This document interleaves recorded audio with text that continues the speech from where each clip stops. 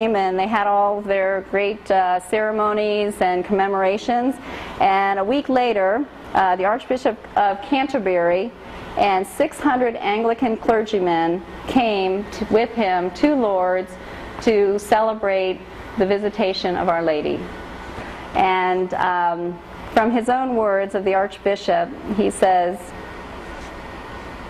if I can read this,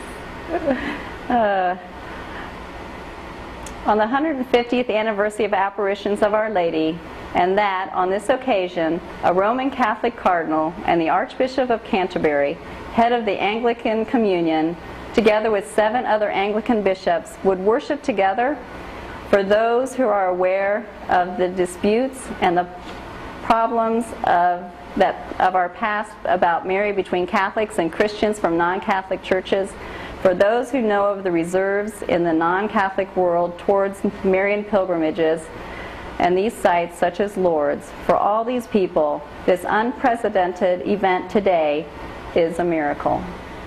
And so, although we know about all the many healings that have come about through Lourdes and the healing miraculous waters, really today the miracle continues because our Mother is bringing together her children of the Christian faith and trying to help unite her children in the church once again.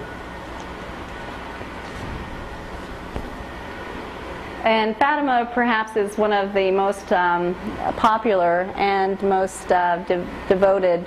There's in fact, I have some materials over here about the different promises and the different things that have happened with the 3 seers. They're Lucia, Jacinta, and Francisco. Jacinta and Francisco are the youngest canonized saints of the church. They were just recently canonized in the last